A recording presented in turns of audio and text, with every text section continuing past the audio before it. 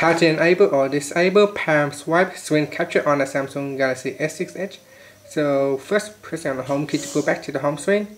Then tap on apps, tap on settings, tap on motions and gestures. Then on the last option here, tap on palm swipe to capture switch. Slide the switch to the left to turn off, and slide the switch to the right to turn it on. Once it is on, you can just simply use your palm and swipe across the screen like this, and a screen will capture. And at the top here you can see it says saving screenshot, and here is the screenshot. And that's it. Press on the home key to finish. Thank you for watching this video.